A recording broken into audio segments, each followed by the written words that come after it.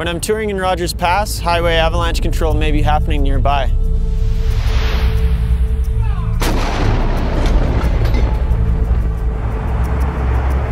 The winter permit system keeps people out of areas where I'm firing explosives.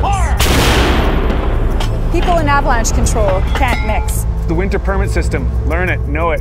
Over 100 avalanche paths face the highway and railway. Winter permit areas are closed on different days for avalanche control. I want you and others to stay safe.